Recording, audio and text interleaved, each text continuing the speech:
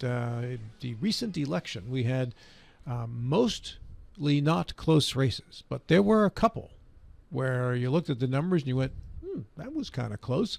One of those was the Bill Ridenauer-Maria Russo race. That was the 100th, in which you had Ridenauer at 53%, Maria Russo with 47%.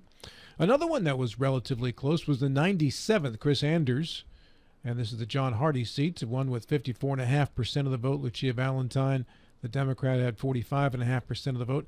Chris joins us via telephone as we speak. Chris, good morning to you, sir. Congratulations once again on your win. Okay, well, good morning. Thank you so much. Yes, it was a very long night waiting for Berkeley County to post the results. That was a very long night. Yeah, because Berkeley County couldn't get their vote totals uploaded until a little after 10 o'clock, and up until that point, it was only the Jefferson numbers, and I think Lucia Valentine had, what was the edge, about 200 votes there, Chris, between you and Lucia while she had the Jefferson County vote totals in? Well, I might know the number exactly. It's 257. Maybe I was watching it very closely. Now, Berkeley County went in your direction and tipped the scales in a big way. What do you suppose was the difference between Berkeley and Jefferson County, the way those votes broke? Was it simply registration numbers? Well, it's registration numbers per party, and also the districts that I had in Jefferson County are some of the most liberal Democrat-leaning districts, with the exception, of course, of downtown Shepherdstown. I felt pretty good that we only lost Jefferson County by 257 votes, and then Berkeley was able to put us way over the top. So I think it has to do with, I love Shepherdstown. I go there a lot to eat, but you can also tell that Shepherdstown is radically different than, 4 miles outside of it, no doubt, as far as the political climate. So I know this is your first time holding office, but you've certainly been involved in politics for a long time. Do you govern any differently as a member of the House of Delegates with a 54-46 win than you would if it was like the Berkeley County races where it was 70, 72, 77% of the vote? No, you do not, because in the end, the voters have spoken. They did their first job. They cast their votes to elect who they wanted to represent them, and it wasn't like they, in any way, shape, or form, did not understand what they were voting for, because I knocked on over 6,000 doors and talked to thousands of voters. They know exactly who I was, and that person is no different today. But keep in mind, we that's just their first job, and it's time for us, now that we're elected, to do ours. But their second job is voters think they can vote every 2 years and kind of go away, but it's their duty to hold us accountable for the campaign promises we made. What does this state need to have fixed first, Chris, and your attitude in regards to going in as a delegate, one of 100? Oh, wow. Okay, yeah. 1/100th of 1/3 of the government, yes. Yes, that's good math. Going in, and I will say as a side note with that, I've probably been involved in 200 to 300 legislative fights at a minimum now, in almost 2 decades of political activity. So I understand politics, I understand how it works, and I understand how we got really hard bills across the finish line in dozens of states. So it's not like I'm a typical freshman going in, but looking at what West Virginia needs, you see, I'm always a supporter of liberty. You're looking at economic liberty, and you're also looking at personal liberty. One of the first things we need to do is follow Texas's lead at the state level, criminalize illegal immigrants. Then we need to move. Our educational system is a train wreck. We keep throwing money at it, and we've been at, either the bottom or within 1 or 2 of the bottom for as long as I can remember. So full and complete school choice. We need medical freedom. We need to eliminate the rain tax and prohibit any cities, municipalities, and towns from taxing people for the rain that falls on their property. Speed up the income tax elimination, because let's be frank, this is a very, very tough economy everybody's existing in. Most voters I talked to could not afford to pay either their rent or their mortgage and their medications, put food on their table, and provide for themselves. So we need to get the money back to the people. There's other things I'm looking at as far as ending civil asset forfeiture and restoring people's due process of law. Eliminate the business income tax, which we tried that previously, but we need to make another go at it. There's a whole list, of things that I'm working on. In fact, I'm typing away right now. I'm lucky because I have a really good team. I've assembled a team now of people I've worked with in politics for over a decade plus, from legislative analysis to bill writers, to people to help me make sure what we're submitting is what we really want, and also to help me analyze every bill that I vote on every day down at the Capitol, because too often they rush these bills through. And I've ran programs where we had bill analysts for our bill champions in different states. So every day, early in the morning, they had a complete rundown of the bill. And luckily I have a wonderful young lady who's going to be helping me with that and analyze every single bill I have to touch while I'm down there. Bill Stubblefield. Yeah. Good morning, Chris, and congratulations. You mentioned personal liberties. That goes back to Amendment 1, which physician-assisted suicide, and I've made a point 2 or 3 times. It's chipping away at our personal liberties. What's your position on Amendment 1? I supported Amendment 1 because how can I say this? God puts us on this planet. It's not our decision to take ourselves off this planet. And, there's been a lot of manipulation by the medical field, whether it be in Canada, talking 22-year-old girls and they're killing themselves because they're depressed over a relationship. We don't want to have that manipulation here. We don't want, doctors being paid to tell our older residents that, well, you don't want to be a burden on your family, so why don't you go ahead and take yourself out? That's just absolutely wrong. Well, we can argue whether that's actually existent or that's just political rhetoric, but it does infringe upon one's personal liberty. So how do you reconcile the two? Reconcile the two between Amendment 1 and personal liberty? That's right, yes. Well, isn't suicide considered in most states in these United States to be at least somewhat of a criminal offense? I don't think so. In many states it is. In many states it currently is.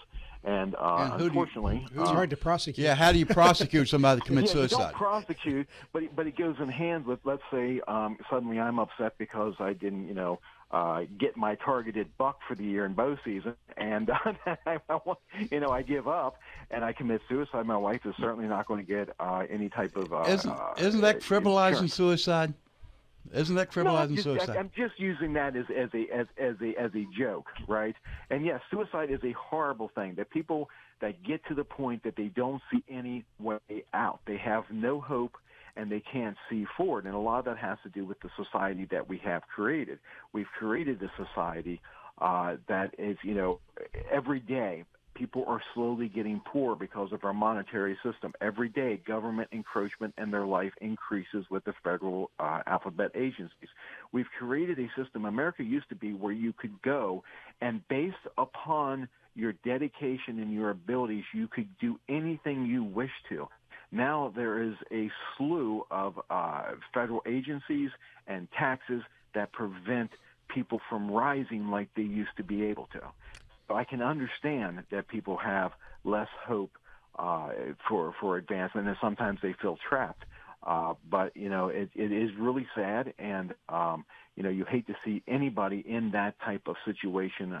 I personally have lost a good friend of mine who did commit suicide. He's one of the military members who, when he came back from Iraq, just couldn't adjust to life. And there needs to be, we need to do more with the mental health aspect of that. But yeah, it's a very sad thing, but it's something that should not, the state should not permit is, assisted suicide, because if that's kind of, you're assisting in the murder of an individual. So, and being paid to do so in many cases. So that is morally wrong. And I want to just addressing whether or not suicide is legal or illegal under modern U.S. law. This is from the law.stackexchange.com website. Under modern U.S. law, suicide is no longer a crime. Some states, however, classify attempted suicide as a criminal act, where prosecutions are rare, especially when the offender is terminally ill. Assisting a suicide is a crime in all but 2 U.S. states, Colorado and Oregon, I think is the one that says here. There's something in the way of me being able to read it. But that's the best I can give you on a description as to the legality of suicide. My producer Dylan gives us a thumbs up on that one, and it does go on to state that obviously prosecuting a successful suicide is impossible. Right. So impossible. Right. There you go. And then Mr. Gilstrap. Good morning. Congratulations. Good morning, Bill. I've always thought that I've always projected out that election night must be a bunch of high fives followed by a oh crap, what have I done? And so I'm curious, what is the next step and what are the logistics? Like it's like first day of school where you go to the supply store and you get your tablets and pencils and stuff. What is the next step? I mean, how do you know where your office is and all of that? What is actually the next step as a freshman delegate? And committees. Yeah, as far as logistics, I'm waiting on. I had talked to the speaker last week. He was sending me a package with all the different logistics, and I'll work through that. That's not a big deal as far as where you stay or anything else. Considering we drive from the Panhandle, which is 4.5 to 5 hours, depending upon traffic down to Charleston. But that's the logistics side of things. Then there is the the understanding that, okay, we have to transition from a campaign team now over to a serving team, that we're serving the people and we're serving the Constitution. And that is a bit of a change. And that change is, like I said, I've already begun to work on that one. Because too often, when they're down at the Capitol, people are voting on bills they don't read. I mean, it not only happens in the U.S. Congress, and due to them following their own stuff, just rammed through. So understanding and preparing for that type of environment and putting the necessary pieces in play so that one does not get caught voting wrong on a bill is vitally important. But there's a lot. You're looking at your life going, okay, this is now going to change. I'm going to be in Charleston for 3+ months, and then a couple days here and there, which would be radically different. But for me, I've worked in politics, part-time, for almost, 2 decades, and full-time for about 6 or 7 years now. So I'm used to the political grind. I'm used to the insanity that January through April generates, and getting used to the lack of sleep on that time period. So there will be a mental adjustment, I'm sure. But like I said, this time of year is always the slow time of year in politics, and often during the summer, unless you're working federal politics. But things are going to get really crazy, and you just know that going in. What's your question real quick here? You mentioned the speaker spoke with you last week.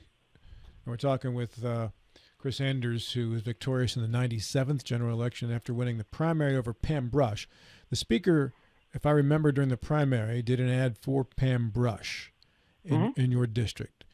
Does that affect your relationship with the speaker now that you've been elected, Chris? No, not really. I mean, in the end, it's policy that matters. It isn't personal, it's policy.